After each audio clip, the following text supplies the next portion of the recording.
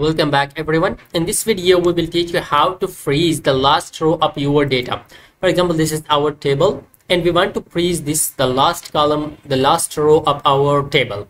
So let's do it. So to freeze the last row, for that we need just come here down and you can select here or select here. If you want to just freeze this one, select the row, or you can just select in this row wherever you want. Okay, so after pressing that row, let's come here to the view tab. In the view tab, come here to window group. In the window group, press split.